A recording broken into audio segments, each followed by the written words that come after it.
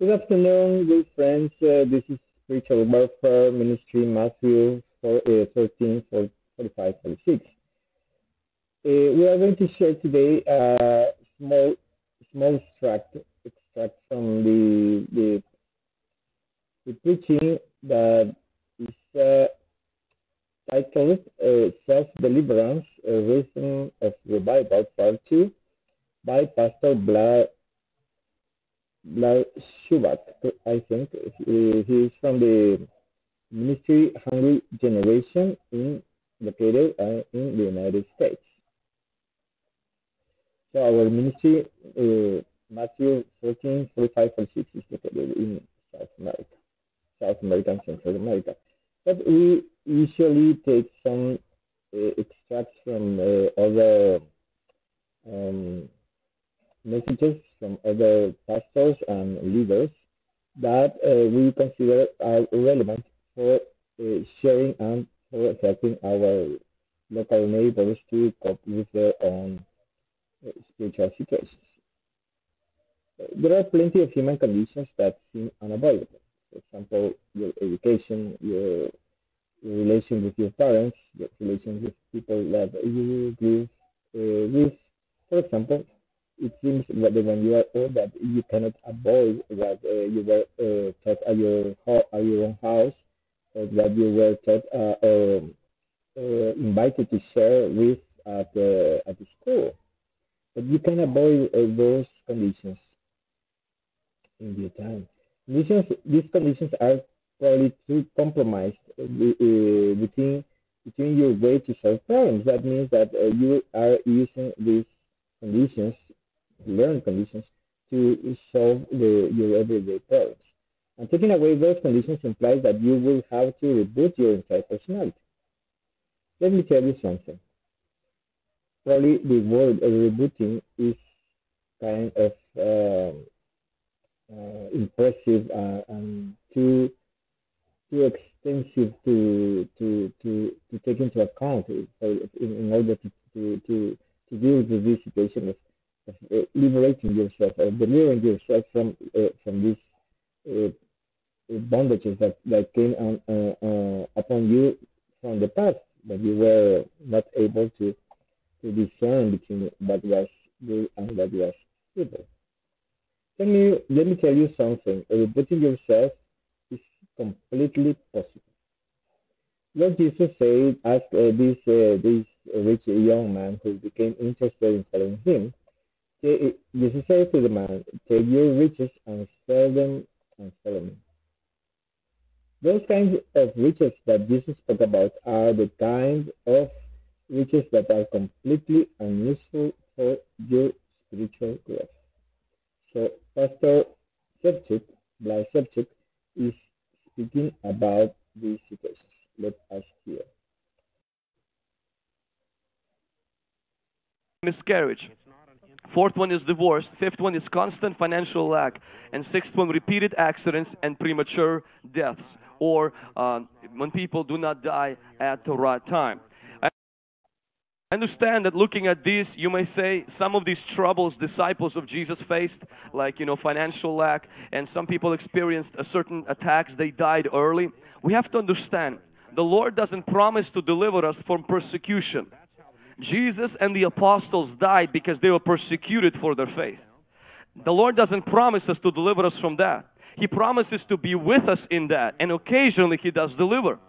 God promises us to deliver us from the devils, from demons, from curses, and many of these things are caused by nothing short but the devil. Amen. Today we're going to focus specifically on the issue of addiction, on the issue of bondage. In the gospel, in the Bible, there's a verse in Romans chapter 8, verse 15. It says this, for you did not receive the spirit of bondage. Somebody say spirit of bondage.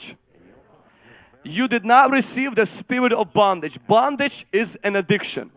I want you to see here that Jesus is revealing through the writer of book of Romans that there is a demon behind addictions. Repeated unbroken habits many times have a spirit behind them. And if you ever been addicted to something, you can testify to the reality of the fact that you don't want that, You're fighting that. You're putting all kinds of guardrails against that, and that keeps slipping you and pushing you back in. It's not because you're a bad person. It's not because even you lack willpower. Many times, listen to me very carefully, Bible says many times it's because we received spirit of bondage. And Paul is trying to say that God didn't give us that. That came from someone else. Some other spirit gave that, and it's the devil's spirit. I've read a list of addictions. 40 million of people in the United States are addicted to smoking. 4.2 million are addicted to marijuana. 18 million are addicted to alcohol. 1.8 million are addicted to painkillers. 821,000 are addicted to cocaine. 426,000 are addicted to heroin. Thousands are addicted to gambling, sex, internet, shopping. And that could be an addiction. Video games is a huge one. Plastic surgery. When people are addicted to gluttony, when they constantly eat, small little trouble, and they go into eating. And that could become an addiction. Chewing ice, eating rocks, eating nails, eating coins, eating chalk, eating clay, eating feces, ashes, dirt, toilet, and paper. These are now actually have names for these dysfunctions when people are addicted to. And of course, addiction to pornography, or addicted to watching explicit material. And these are addictions. Many times behind these addictions are demonic spirits that hold people captive and hold people in bondage. Today, through this message, I want to help people who are in addiction. Myself experiencing certain of them, and seeing God's grace in helping me to overcome, and having a church where we see people who've been free. I want to share just a few simple thoughts that will help you to get strengthened to receive freedom from God. And then we're going to pray against the spiritual forces behind addictions. And we're going to pray for the viewers who are watching us who have those addictions in Jesus' name. Can somebody say amen? If you have your notes, I want you to write down point number 1.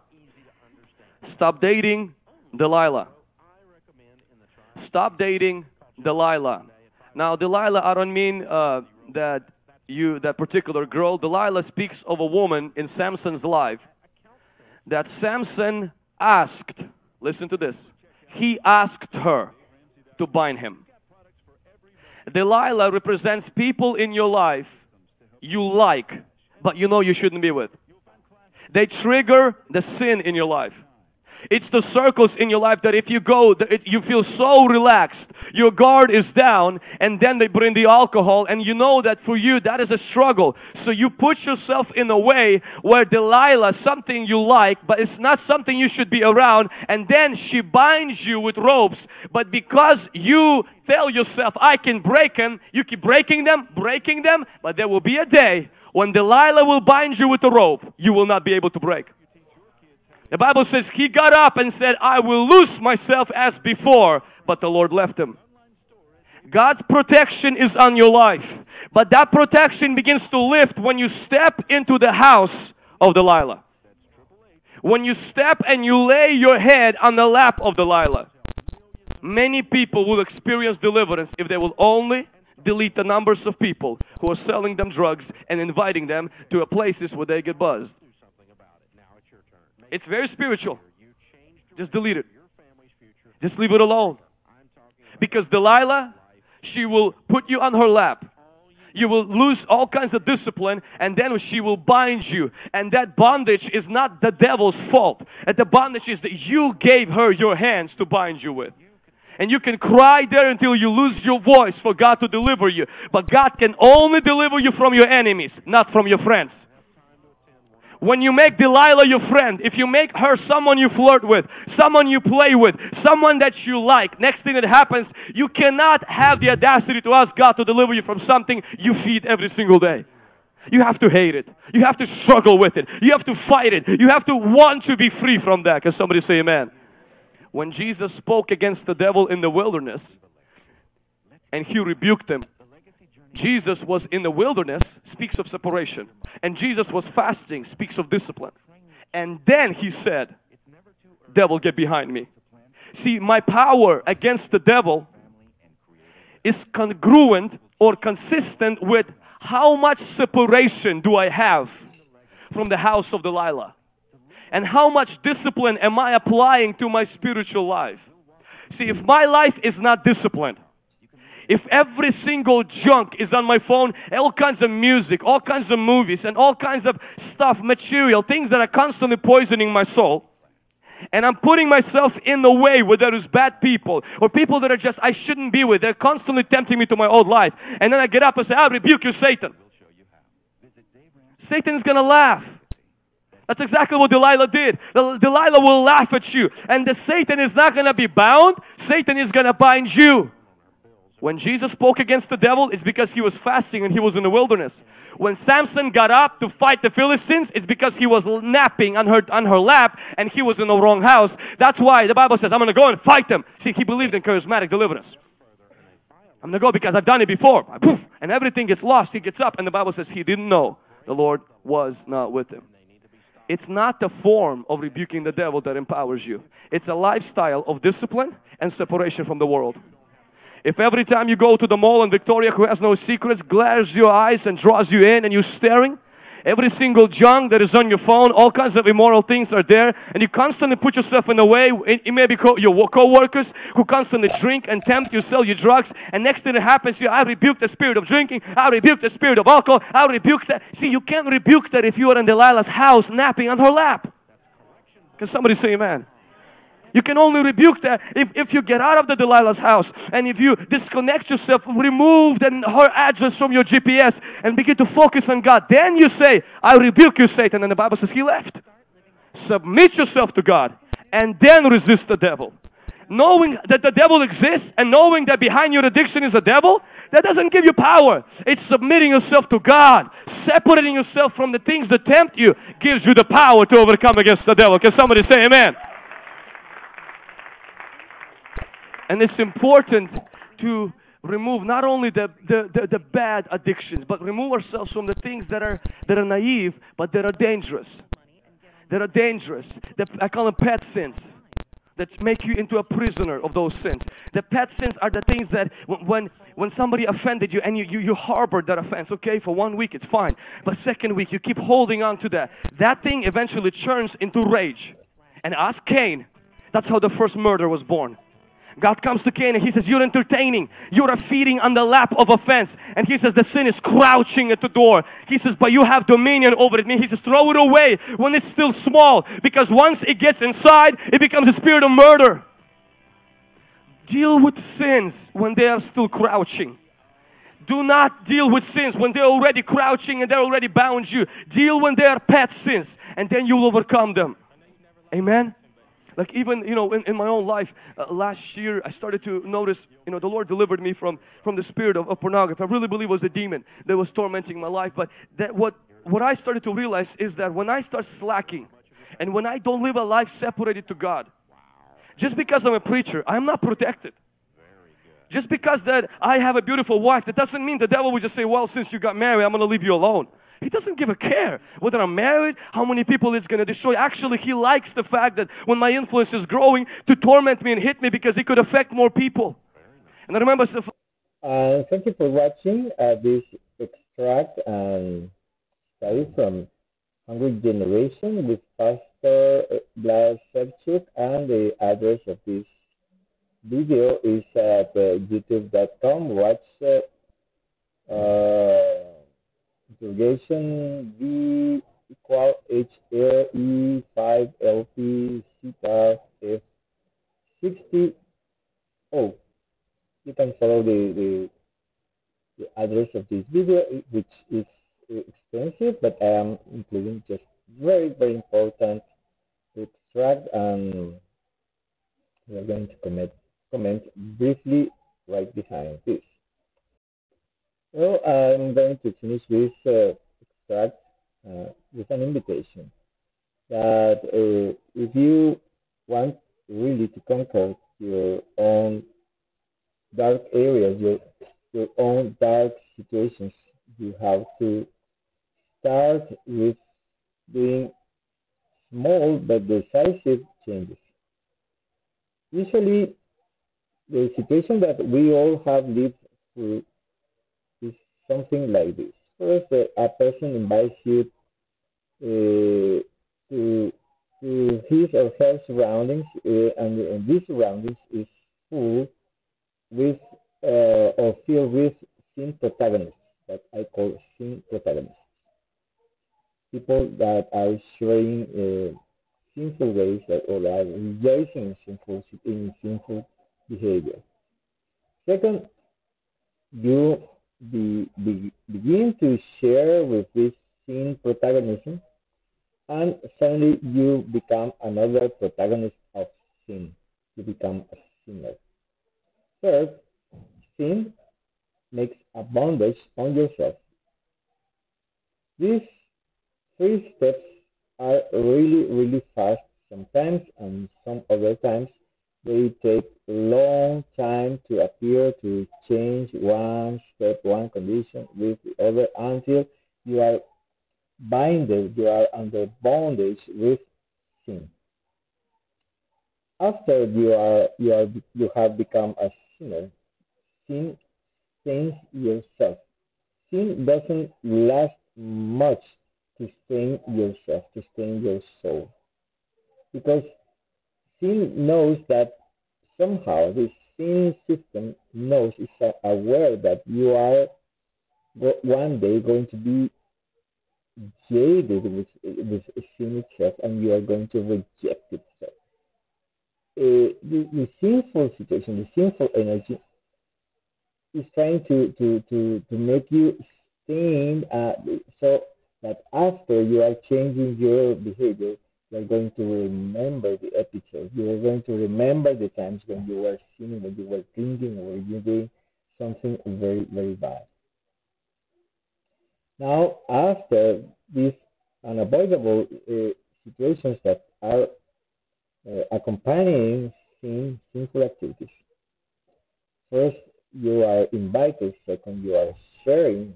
Third, you are under bondage. And fourth, you are stained with sin. If you are aware that you are doing wrong with yourself or with others that you love around you, and then you are bold enough to reject all bondages, allegiances, and friendships with sin, you have to do this, but inside yourself. That's what Pastor sevchuk, Pastor Vlad, is saying. That sin is inside yourself. Probably others invited you to share their environment, but you accepted this sin because you could have gone away from that situation, So that you have to start a struggle inside yourself. The next step is that you cannot save others. You cannot save others that were sinning with you. But despite this, you can share your own example of deliverance. The Lord does not do this on purpose, does not allow you to sin in order to be an example of deliverance before others. This is not the way the Lord manifests His glory in your life. But everything is in the situation that you are dialoguing with the Lord, and you are presenting your mistakes before Him, and you are allowing Him to teach you how to wash away the stains that sin has left inside yourself. And the next step is that you have to develop discipline at two fundamental areas. This is a personal opinion that I share with Pastor Sevchuk, is that you have to pray and fast. I don't know in which order, because I would like if I tell you, or you have to pray first and then you have to fast first, or you have to fast first and then you are going to be awake to prayer. I don't know how this appears in every person. The steps are simple: praying, and fasting. And you can fast. Fast is something very powerful. You can fast at almost anything bad, from excessive flesh pleasures like sleeping a lot, like waking up late, like eating a lot, like eating in a disorderly manner, to naive situations like staying late at night and on the internet, and many things like using a specific kind of language that describes you as a feeble-minded person before others. That means that your language is something very important in order to recover the stability of your life and the dominion on yourself. So we are going to speak abundantly about this in this ministry for all time to come, for all time that we are allowed to by the Lord. And this is very, very important. That sin is accompanying when the situation where you accept as friend someone who is sinful, someone who is sinning. So your only friend, if you are already a Christian, your only friend should be the Holy Spirit. And before others, you have to keep an attitude of respect and understanding.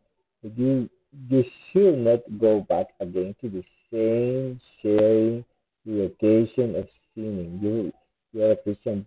Just don't go to dangerous places where people are deliberately sinning, committing crimes, or selling drugs, or trafficking people, for example. These things are really, really dark, and they will stain you a lot. So stay away in the name of Lord Jesus, and insist in prayer and fasting, and do it according to your own need, and you are going to grow along with this.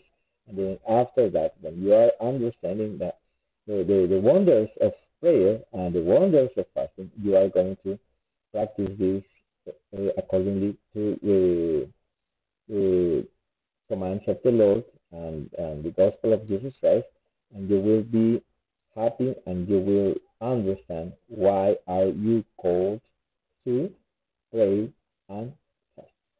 Amen. In the name of Jesus, see you.